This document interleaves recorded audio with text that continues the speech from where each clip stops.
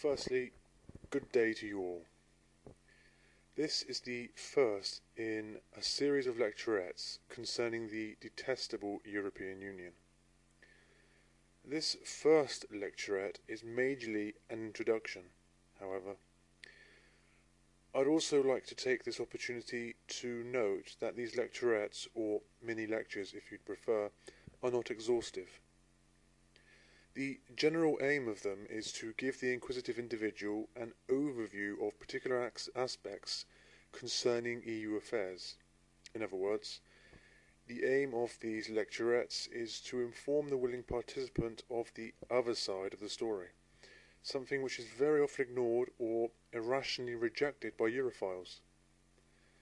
I do not wish to partake in conspiracy theory, and I'd like to say that I am a dog who holds no time for such a concept. The majority of the information contained within these lecturettes will be based on empiricism and on the appeal to authority to which all of the referred and referenced scholars throughout the lecturettes possess. I wish to use this first lecturette to demystify a misconception perpetuated by Europhiles, and that is their fallacious claim that the citizenry of the United Kingdom has already had their say on continued membership of the EU. Of course, they do this with reference to the 1975 referendum, though, as many of you already know, the 1975 referendum was pertaining to the EEC, or rather, the European Economic Community, or the Common Market. What the British citizenry thought they were voting on was a trading association, and I'll reiterate that last point. The British citizenry were under the impression that they were voting on a trading association, or as the name implies, a common market, the European Economic Community. The question posed, the one from which the British electorate inferred the connotation of a trading association, was this: do you think that the UK should stay in the European Community? And then bracketed it says common market, which of course gives the connotation of an economic trading association. To which the majority responded yes. They responded yes, they wanted to stay in what they thought was merely a trading association.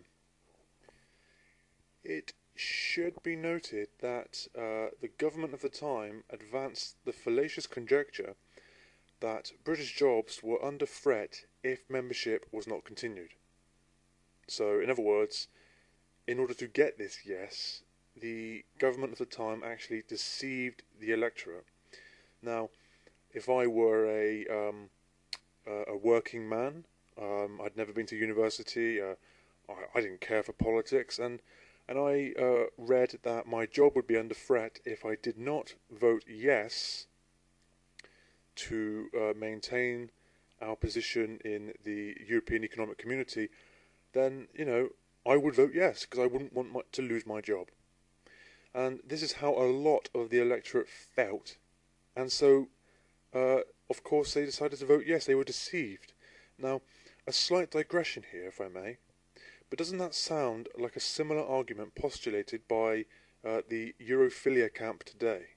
An argument that fallaciously states that millions of British jobs would be lost should Britain leave the EU. Of course, this is a complete lie, a lie which will be discussed in a further lecturette. However, let's continue our discussion. We've already deduced that the British public were lied to, though these lies started long before the referendum, as I will now exhibit. Look at the inconsistencies posited by Edward Heath. Edward Heath, of course, the former Conservative Prime Minister, who himself took us into the European Economic Community. Well, in 1970, on the 25th of February, he stated that there will not be a blueprint for a federal Europe. So therefore the electorate would think that national sovereignty would remain primarily in Britain, and it would not be breached. However, then, in 1972, as Heath began to take Britain into the EC, he stated that there is no question of any erosion of essential national sovereignty. So already, as he started to take us into the EC, his certainty on no erosion of national sovereignty started to waver. However, the same man, Edward Heath, in 1991, when asked by a reporter, "The single currency, a United States of Europe, was that on your mind when you took Britain in?" referring to the European Economic Community, to which Heath replied, "Of course, yes." Can you see those inconsistencies? He lied to the British electorate. He lied. I mean, of course, we shouldn't obviously be astonished, given that most politicians seem to lie these days, but the fact is, he lied so much about a very, very important issue.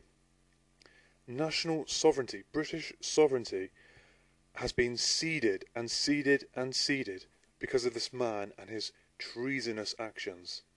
Though, going back to the referendum itself, it is clear that that referendum was on, or what the public thought it was on, a trading association, a common market, the European Economic Community, with other European states. The UK now finds herself incarcerated by a political union. A political union which has the power to legislate over British citizenry. A political union which bears no legitimacy. This is especially so given that no Briton has ever had their chance to voice their opposition to it under a referendum. This is no longer an economic entity, this is now a political entity, with which, within the years, by the years, as they go by, British sovereignty is given away and abolished still further and further. What makes the three parties, the Labour Party, the Liberal Democrats, and the Conservatives, so scared to exercise real democracy? Why don't they exercise real democracy and give the British electorate a chance to legitimise the European Union? If Europhiles are so convinced that the citizenry legitimately wants to be a part of the European Union, why don't they, too, advocate a referendum on continued membership? You and I know why. It's because, as all the polls and even the EU's own survey provider, Eurobarometer, suggest, now the British public would undoubtedly vote to leave the disgusting, undemocratic entity that is the EU. That is the end of the introductory lecturette. Thank you for listening, and as I have said at the start, this is not intended to be an in-depth analysis, but rather it is intended to demystify fallacious thinking on the part of Europhiles, as well as providing general information about the totalitarian European Union. Thank you for listening.